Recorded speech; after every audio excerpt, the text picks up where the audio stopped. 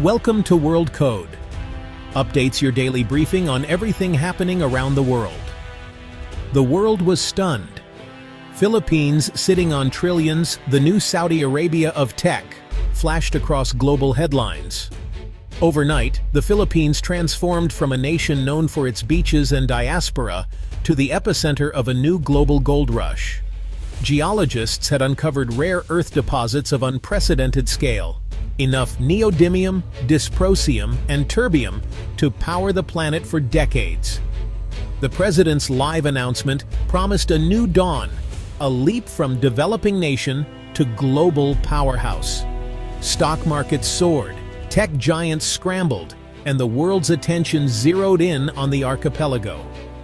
For Filipinos, hope surged. Could this finally end generations of poverty and keep families together at home? But beneath the euphoria, anxiety simmered. With great treasure comes great risk. The Philippines was no longer just a beautiful destination. It was now a key player in the world's technological future. The story of this discovery was only just beginning. The nation stood on the edge of a new era, its destiny rewritten overnight. What exactly are rare earth elements, or REEs, and why do they matter so much? Despite the name, they're not rare, just hard to mine in useful concentrations. These 17 elements, with names like neodymium and yttrium, are the secret sauce behind modern technology. Your smartphone, laptop, electric car, and even wind turbines rely on them for their powerful magnets and vibrant displays. They're also critical for national defense, used in jet engines, missile guidance, and advanced medical equipment. Without REEs, the green energy revolution and much of modern life would grind to a halt. Until now, the world depended almost entirely on a single supplier, making the supply chain fragile and vulnerable. The Philippine Discovery isn't just about minerals. It's a lifeline for global tech and security. Suddenly, the world realized how much it needed what lay beneath Philippine soil. The balance of technological power was about to shift. Manila became the world's new tech capital overnight.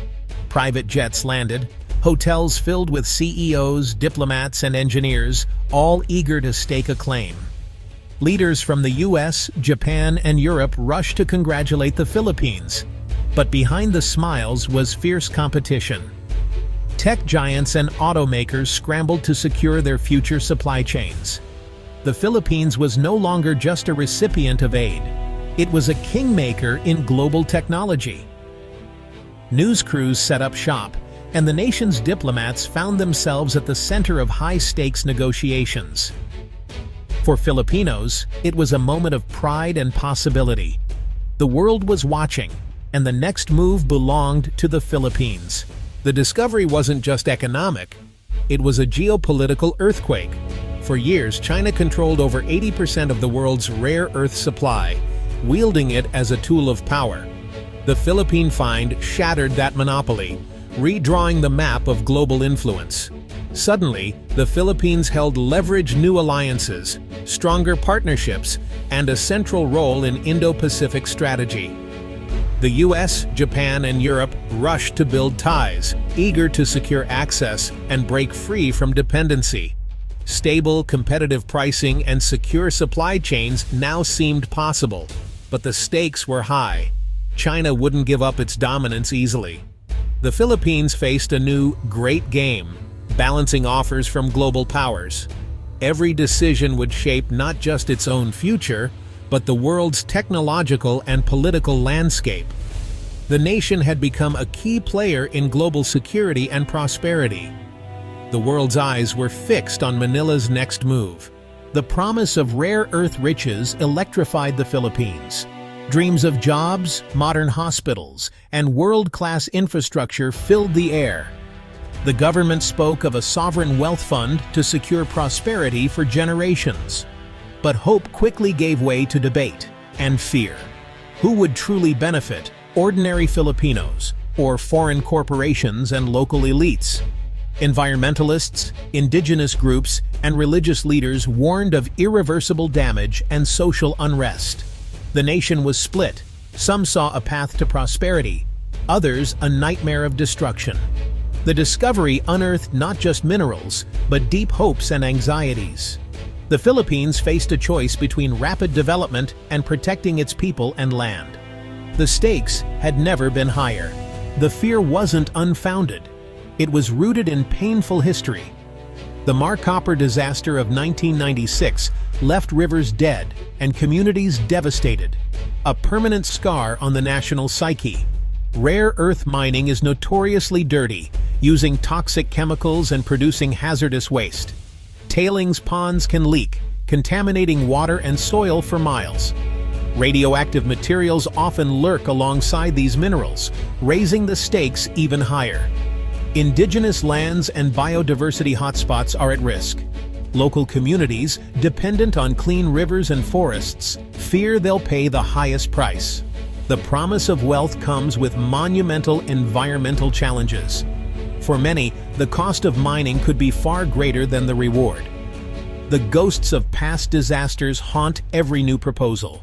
The nation erupted in debate. Industry leaders and government officials promised a golden age, jobs, growth, and a first-world future. They argued that modern technology and strict regulations could manage the risks. Environmentalists and NGOs countered with images of polluted rivers and destroyed forests, warning of a poisoned legacy.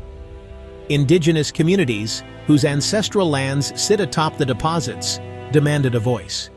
For them, this was about survival, not just economics. The youth mobilized, demanding both prosperity and sustainability. "We want jobs, but not at any cost," they declared. The government faced pressure to listen to all voices, not just the powerful. The debate was fierce, passionate, and deeply personal. The Philippines stood at a crossroads, its future hanging in the balance. The world watched as the nation searched for consensus. The burden now fell on the nation's leaders. Rapid exploitation promised wealth and global influence, but risked environmental ruin and social conflict. The nightmare: a resource curse, corruption, inequality, and a poisoned land. The alternative: a cautious, sustainable path, rigorous studies, strict safeguards, and real benefits for local communities. This would be slower, but could build lasting prosperity and justice. The choice was stark: follow the path of squandered riches or become a model for responsible resource management. The world's corporations and governments pressed hard, but the real test was wisdom and courage. The fate of the Philippines and its people hung in the balance. The next decision would define a generation. The world watched as the Philippines faced its defining moment. Every move was scrutinized by governments, corporations, and global media. The pressure to move fast was immense, but so was the opportunity for transparency and reform. International attention could empower local voices and demand accountability. The nation's democracy, leadership, and commitment to justice were on trial. Strong, independent regulation and anti-corruption laws were essential. The benefits had to be shared fairly, with real community participation. The rare earth discovery was more than minerals. It was a chance to redefine the nation's future. The path ahead was risky, but filled with promise. The Philippines stood at the crossroads of history, its soul and its story still being written.